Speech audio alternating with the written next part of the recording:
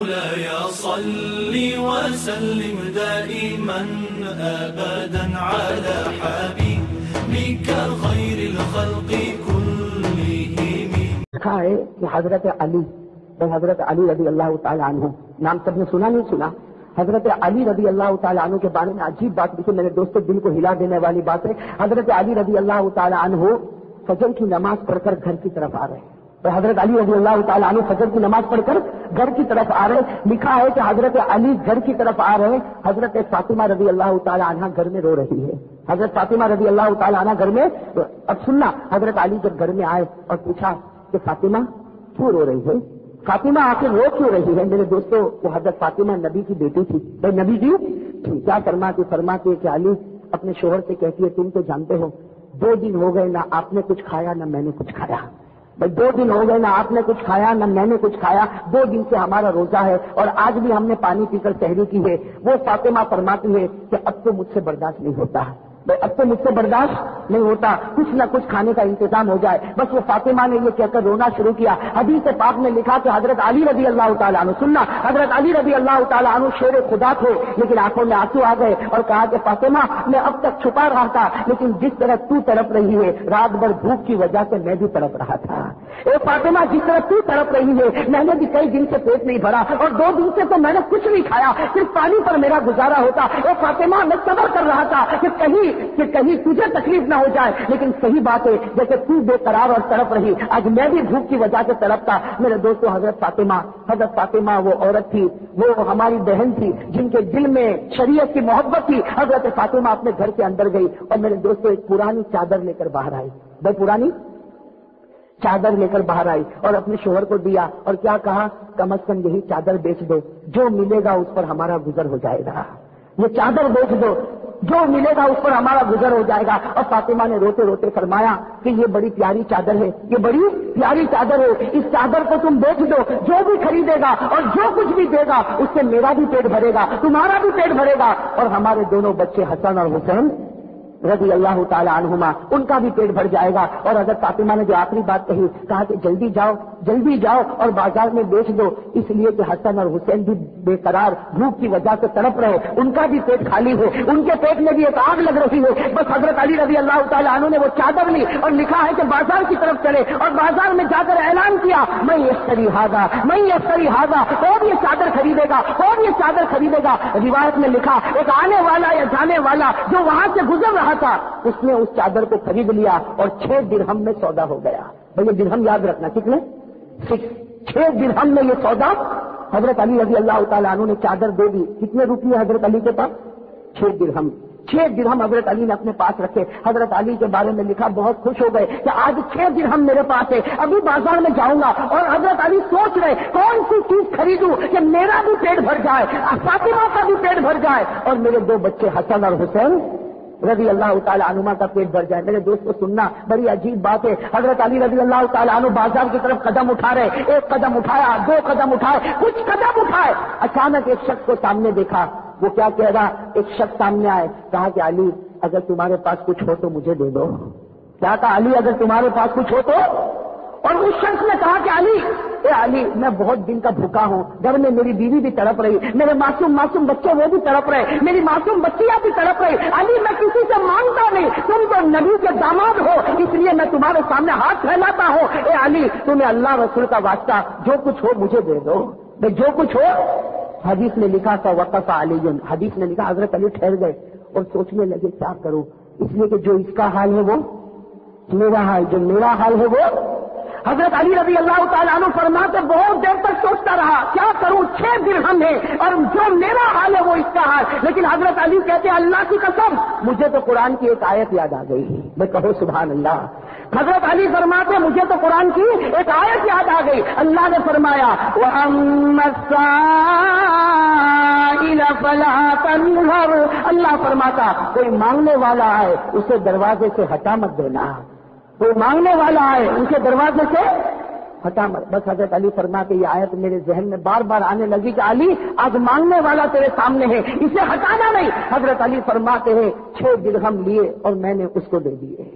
بس 6 درہم میں نے، لیکن حضرت علی فرماتے کہ میں نے تو 6 درہم دے دیے، وہ جو مانگنے والے تھے وہ تو چلے گئے. لیکن حضرت علی فرماتے ہیں کہ میں اب سوچ رہا کہ گھر جاؤں تو کیا منہ لے کر جاؤں. میں گھر جاؤں گا فاطمہ تو پوچھے گی نا کہ میری چادر کا کیا ہوا. حضرت علی رضی اللہ تعالیٰ عنہ فرماتے میرا دل اندر سے کاپنے لگا کہ گھر جاؤں, بازار جاؤں, مسجد جاؤں, کہاں جاؤں, اس لیے کہ کچھ ہے نہیں گھر میں. میری بیوی بھی پیاسی اور بھوکی, میرے بچے بھی تڑپتے. حضرت علی رضی اللہ تعالیٰ عنہ فرماتے میں نے اللہ کا نام لیا اور آگے بڑھنے لگا. میں نے سوچا چلو گھر ہی کی طرف چلا جاؤ. حضرت علی فرماتے میں گھر کی طرف جانے لگا. اب سننا میرے دوستوں, حضرت علی فرماتے میں جانے لگا. اچانک میں نے دیکھا, حضرت علی فرماتے میں نے دیکھا ایک بہت خوبصورت انسان. بھائی بہت, حضرت علی فرماتے ایسا خوبصورت انسان تو میں نے نہیں دیکھا, اور وہ بھی اس کے ساتھ میں ایک اونٹ ہے, اس کے ساتھ میں ایک. حضرت علی فرماتے ایسا خوبصورت اونٹ میں نے کبھی نہیں دیکھا, اور وہ میری طرف دوڑتے دوڑتے آ رہا. حضرت علی کہتے میں حیران ہو گیا, یہ خوبصورت انسان اتنے اچھے اونٹ کو لے کر میرے پاس کیوں آتا. حضرت علی فرماتے کہ جب وہ قریب آیا تو میں نے اس کو پوچھا کہ بھائی تو میرے پاس کیوں آیا, اور یہ اونٹ لے کر تو میرے پاس کیوں آ رہا. اس نے کیا کہا, وہ جو خوبصورت انسان تھے انہوں نے فرمایا کہ میں آپ کے پاس اس لیے آیا ہوں تاکہ آپ میرا اونٹ خرید لو. میں اونٹ بیچنے کے لیے آیا ہوں, آپ میرا اونٹ. حضرت علی کی آنکھوں میں آنسو آ گئے. کہا کہ یہاں جیب میں تو ایک درہم بھی نہیں ہے, اور جیب میں تو ایک روپیہ بھی نہیں, اور اتنا پیارا اونٹ میں کیسے خریدوں گا, میرے پاس تو خریدنے کے لیے کچھ نہیں. حضرت علی رضی اللہ تعالیٰ عنہ کے بارے میں لکھا کہ وہ جو خوبصورت انسان تھے وہ ضد کرنے لگے کہ آپ ابھی خرید لیں, میں 100 درہم میں آپ کو بیچتا ہوں. کتنے میں؟ 100 درہم میں آپ کو بیچتا ہوں. آپ جب چاہے میرے پیسے چکا دینا, آپ جب چاہے میرے پیسے چکا دینا. اور یہ بھی کہا علی تم مجھے نہیں پہچانتے ہوں گے, میں تمہیں پہچانتا ہوں, میں آ کر پیسے لے لوں گا, تمہیں پہنچانے کی بھی ضرورت نہیں, لیکن یہ اونٹ لے لو. حضرت علی رضی اللہ تعالیٰ عنہ نے جب دیکھا کہ ایسا معاملہ ہے تو اونٹ لے لیا. کتنے درہم میں؟ لیکن ادھار 100 درہم میں لیا. لیکن حضرت علی رضی اللہ تعالیٰ عنہ کس کو لے کر چل رہے؟ اونٹ کو لے کر. حضرت علی رضی اللہ تعالیٰ عنہ فرماتے اتنا خوبصورت اونٹ, کبھی میں اونٹ کو دیکھتا, کبھی اس آدمی کے بارے میں سوچتا, کبھی اونٹ کو دیکھتا, کبھی اس آدمی کے بارے میں سوچتا. حضرت علی فرماتے ابھی تو کچھ قدم ہم چلے تو ہم نے دیکھا اور ایک خوبصورت انسان ہماری طرف آ رہا, ایک اور خوبصورت انسان میری طرف آ رہا, اور ایسا خوبصورت جو میں نے کبھی نہیں دیکھا, اور جو پہلے سے بالکل جدا, اور وہ میرے پاس آیا اور آ کر پہلا سوال پوچھا, علی اونٹ بیچنا چاہتے ہو؟ علی اونٹ بیچنا؟ حضرت علی کہتے میں نے تو پوری داستان سنا دی کہ بھائی ایسا ایسا ہوا. تو کہا کوئی بات نہیں, تم نے 100 میں لیا, میں 160 میں خریدوں گا. میں کتنے میں خریدوں گا؟ 160 میں میں خریدوں گا. حضرت علی فرماتے میں بڑا خوش ہو گیا, میں نے وہ اونٹ دے دیا. اور کتنے لے لیے؟ 160. حضرت علی کہتے میں بڑے دل میں خوش تھا کہ 160 درہم لے کر میں جا رہا. حضرت علی فرما رہے ابھی کچھ قدم آگے بڑھا, وہ پہلے والے انسان واپس آ گئے. میں پہلے والے انسان واپس آیا اور کہا علی میرا اونٹ کا کیا ہوا؟ علی میرے اونٹ کا کیا ہوا؟ حضرت علی نے فرمایا بیچ دیا. 160 میں بیچا. کہا 160 میں بیچا, میرا پیسہ مجھے واپس کر دو. حضرت علی فرماتے میں نے واپس کر دیا. کتنے بچے؟ ارے سب کہو بھائی کتنے بچے؟ 60 بچے نا. حضرت علی رضی اللہ تعالیٰ عنہ فرماتے کہ 60 درہم کو لے کر, بھائی 60 درہم کو لے کر اب میرا گھر قریب آ رہا, میں اپنے گھر کی طرف جا رہا. لیکن حضرت علی فرماتے 60 درہم مجھے ملے. قرآن پر یقین آ گیا. میں کہو سبحان اللہ. کس پر یقین آ گیا؟ کیوں؟ اس لیے کہ حضرت علی فرماتے میرے خدا نے تو یہی کہا تھا 1 2 2 10 لے لو. بھائی 1 2 2, اور حضرت علی نے کتنے دیے؟ 6. کتنے لیے؟ قرآن نے فرمایا من جاء بالحسنہ فلہ عشر امثالها. قرآن کہتا تم ایک اللہ کے راستے میں لٹاؤ گے, اللہ تم کو 10 دے گا. تو یہ کرو گے نا انشاءاللہ. آپ ماشاءاللہ اتنے سارے آئے ہو, اور مجھے معلوم ہے کہ اس مسجد کا اور مدرسے کا کچھ کام ہے. اگر آپ سب لوگ ایک ایک بھی دے کے جاؤ گے تو 10 ملے گا نہیں ملے گا؟ ارے کہو نا بھائی. بھائی یہ تو ابھی کوئی وصولی شروع نہیں ہے, آپ گھبراؤ مت. وہ تو ختم قرآن پر انشاءاللہ دیکھیں گے, اور اصل وصولی کی طرف سے میں ابھی آ رہا ہوں. لیکن یہ وعدہ تو اللہ کا نا, ایک دے دے, کتنا لے لے؟ بھائی سب کہو سبحان اللہ. من جاء بالحسنہ فلہ عشر امثالها. میرے دوستو ایک دے دے گا 10 لے لے گا. اب حضرت علی رضی اللہ تعالیٰ عنہ کا واقعہ پھر میرے دوستو سنو. کتنے ہیں ہاتھ میں؟ 60 درہم. اب سننا بہت پیاری بات ہے. حضرت علی 60 درہم لے کر گھر میں, 60 درہم لے کر گھر میں. دیکھا کہ فاطمہ بھی انتظار کر رہی ہے, حسن حسین بھی انتظار کر رہے. جیسے حضرت علی گھر میں گئے سب آگے بڑھ گئے. حضرت فاطمہ نے پوچھا میری چادر کا کیا ہوا؟ حضرت فاطمہ نے کیا پوچھا؟ میری چادر کا. حضرت علی نے 60 درہم نکال چکا. میری چادر, پرانی چادر, اور کتنے؟ میں میری چادر اور پرانی چادر اور اس کے 60 درہم. تو حضرت علی نے بڑا پیارا جواب دیا، کہا فاطمہ میں نے انسان کو نہیں اللہ کے ساتھ سودا کیا، میں نے انسانوں کے ساتھ نہیں، کس کے ساتھ سودا کیا؟ اللہ کے ساتھ سودا کیا، اور وہ خدا کا وعدہ ہے 1 دے دے 10 لے لے، میں نے 6 دے دیے، اس نے مجھے بس حضرت علی رضی اللہ، اب سننا، حضرت علی رضی اللہ تعالیٰ عنہ بڑے خوش، فاطمہ بڑی خوش، اور حسن و حسین بڑے خوش ہے، 7 درہم گھر میں آئے ہیں۔ میرے دوستو ابھی تو یہ خوش ہے، سننا سب لوگ، سب کہو سبحان اللہ، ابھی خوش ہے کہ گھر میں جناب نبی کریم صلی اللہ علیہ وسلم آئے۔ ہمارے پیارے نبی صلی اللہ علیہ وسلم جیسے گھر میں داخل ہوئے، علی کے چہرے پر مسکراہٹ، فاطمہ کے چہرے پر ہنسنا، حسن و حسین کے چہرے پر ہنسنا۔ اب سننا، ہمارے پیارے نبی کا اندر داخل ہونا، اور ہمارے پیارے نبی نے پہلا سوال کیا، ما یضحککم، کون سی چیز تم کو آج بہت خوش کر رہی ہے؟ علی تم بھی بہت خوش، فاطمہ تم بھی بہت خوش، میری بیٹی بھی بہت خوش، حسن اور حسین میرے نواسے بھی بہت خوش، آخر بات کیا؟ اب حضرت علی تو بڑے جوش میں کیا کہہ رہے، میرے پیارے نبی ایک داستان آپ کو سناؤں، آج تو عجیب داستان میرے ساتھ ہو گئی، وہ داستان میں آپ کو سناؤں۔ ہمارے پیارے نبی نے کیا فرمایا، علی تم میرے پاس بیٹھو، تم نہیں میں تم کو سناؤں گا، تم نہیں میں تم کو سناؤں گا۔ حضرت علی رضی اللہ تعالیٰ عنہ حیران ہو گئے کہ بھائی داستان تو میرے ساتھ پیش آئی، کہاں 6 لے کر گیا تھا، کہاں 7 لے کر آیا۔ ہمارے پیارے نبی صلی اللہ علیہ وسلم نے فرمایا، علی بیٹھو، پہلے میرے سوال کا جواب دو کہ وہ پہلا انسان جو تمہارے پاس اونٹ کو لے کر آیا وہ کون تھا؟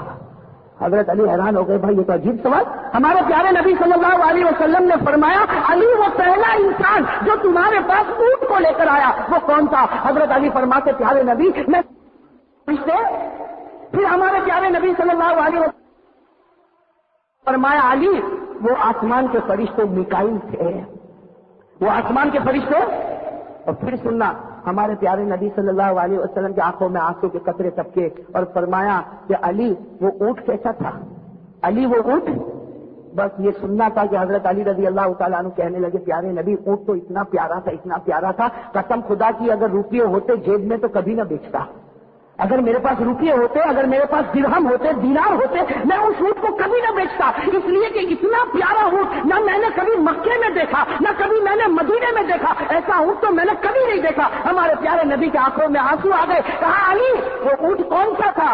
یہ تو وہ اونٹ تھا جس پر میری بیٹی بیٹھے گی اور جنت کی طرف جائے گی، یہ تو وہ اونٹ تھا جس پر میری بیٹی بیٹھنے والی ہے اور جنت تک جانے والی ہے، یہ کوئی دنیا کا اونٹ نہیں تھا، یہ تو جنت کا اونٹ تھا۔ اور پھر ہمارے نبی نے فرمایا، علی سن لے، تیرے دل میں خدا کا ڈر پیدا ہوا، جبرائیل بھی تیری ملاقات کو اتر گئے، میکائیل بھی تیری ملاقات کو اتر گئے، جنت کے اونٹ بھی تیری ملاقات کے لیے اتر گیا۔ اور پھر ہمارے پیارے نبی نے جو بات فرمائی وہ میں آپ سب تک پہنچانا چاہتا ہوں۔ ہمارے پیارے نبی نے فرمایا، اے علی، ہمارے پیارے نبی نے فرمایا، سننا، ہمارے پیارے نبی صلی اللہ علیہ وسلم نے فرمایا، علی اللہ نے تجھے 3 نعمتیں دی ہیں، بس سب سمجھنا، ملاقات کو اتر گئے، جنت کے اونٹ بھی تیری ملاقات کے لیے اتر گیا۔ اور پھر ہمارے پیارے نبی نے جو بات فرمائی وہ میں آپ سب تک پہنچانا چاہتا ہوں۔ ہمارے پیارے نبی نے فرمایا، اے علی، ہمارے پیارے نبی نے فرمایا، سننا، ہمارے پیارے نبی صلی اللہ علیہ وسلم نے فرمایا، علی اللہ نے تجھے 3 نعمتیں دی ہیں، بس سب سمجھنا، اللہ نے تجھے، اور ہمارے نبی نے فرمایا، اللہ نے تجھے 3 نعمتیں ساتھ میں دی ہے،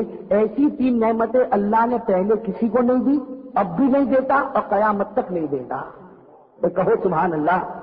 ہمارے پیارے نبی صلی اللہ علیہ وسلم نے فرمایا، علی اللہ نے تجھے 3 نعمتیں دی ہے، اور ایسی 3 نعمتیں ساتھ میں دی ہے کہ یہ ساتھ میں 3 نعمتیں اللہ نے پہلے کسی کو نہیں دی اور اللہ کسی کو دینے والا بھی۔ اب میرے دوستو، حضرت علی رضی اللہ تعالیٰ عنہ کا تو ایسا حال، آگے بڑھے، کہا پیارے نبی بتا دو نا اللہ نے کون سی مجھے 3 نعمتیں دی، بس کہنا تھا۔ ہمارے پیارے نبی صلی اللہ علیہ وسلم نے حسن اور حسین کو بلایا، بھائی 2 بچوں کو بلایا، اور کیا فرمایا، سننا، ہمارے پیارے نبی نے فرمایا، اے علی اللہ اولاد تو بہت سو کو دیتا ہے، اللہ اولاد کو بہت سو کو دیتا، اللہ کسی کو لڑکا دیتا، کسی کو لڑکی دیتا، اللہ اولاد دیتا ہے، لیکن خدا کی قسم علی اللہ نے تجھے 2 بچے دیے، ایسے 2 بچے اللہ نے کسی کو عطا نہیں کیے۔ کیوں؟ اس لیے کہ یہ 2 بچے وہ ہیں جو جنت میں جوانوں کے سردار بننے والے ہیں، بھائی ہے کہ نہیں؟ سیدہ شباب اہل الجنہ الحسن والحسین رضی اللہ تعالی عنہما۔ ہمارے پیارے نبی نے فرمایا، علی یہ پہلی نعمت ہے، خدا نے 2 بچے تجھے وہ دیے جو اللہ نے کسی کو نہیں دیے۔ پھر ہمارے پیارے نبی کی آنکھوں میں آنسو آئے، کہا بیٹی فاطمہ آگے آ جاؤ۔ جب وہ بیٹی فاطمہ آگے آئی، ہمارے پیارے نبی نے فرمایا، علی اللہ نے بیویاں بہت سو کو دی ہے، اللہ نے بیویاں بہت سو کو دی ہے، لیکن اللہ کی قسم اللہ نے تجھے جو بیوی دی ہے وہ جنت میں عورتوں کی سردارن بننے والی ہے، وہ جنت میں عورتوں کی سردارن بننے والی سیدۃ نساء اہل الجنہ فاطمہ رضی اللہ تعالی عنہا۔ اب سننا کتنی نعمتیں ہو گئی۔ اب ہمارے پیارے نبی آگے بڑھے، آگے بڑھ کر حضرت علی کو اپنے سینے سے لگایا اور کہا کہ علی دنیا میں خسر اور سسر تو بہت بنتے ہیں، دنیا میں سسر اور خسر تو بہت بنتے، لیکن علی سن لے تیرے جو سسر ہے اس سے بڑھ کر کسی کا مرتبہ ہی نہیں ہو سکتا۔ کیا فرمایا؟ یا علی صہرو کا سید المرسلین، اے علی تجھے جو خسر ملے ہیں، تجھے جو سسر ملے ہیں وہ صرف انسانوں کے نہیں، وہ تو نبیوں کے بھی سردار بن چکے ہیں۔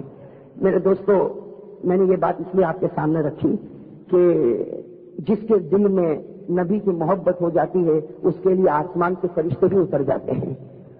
میرے دوستو، آج اگر ہم یہ کہیں کہ میرا یہ کام نہیں ہوتا، میرا وہ کام نہیں ہوتا، صحیح بات ہے میرے دوستو، دل کو اللہ کے ساتھ لگاؤ، اللہ سب کام کروا دے گا۔ بھائی کروائے گا نہیں کروائے گا؟ کرانے والی ذات کون ہے؟ اللہ کی ذات ہے۔ اللہ تعالی ہم سب کے دل میں آپس میں محبت نصیب فرمائے۔ میرے دوستو